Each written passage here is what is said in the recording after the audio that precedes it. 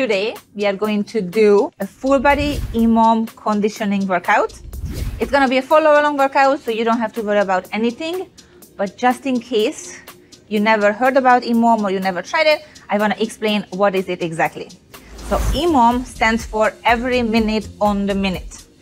We will set a timer, 1 minute for each exercise. I will give you a designated amount of reps for each exercise.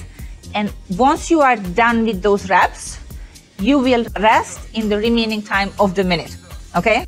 So if you are done with your reps faster, you will have more time to rest. If you are a little slower, then you will have less time to rest. Now, during your first or the second round, you might think that this is gonna be easy job, but trust me, it's going to be catch up to you super quickly, so pace yourself.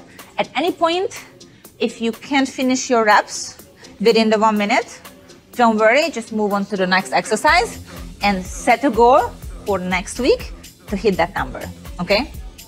Our format today is going to be 3 blocks.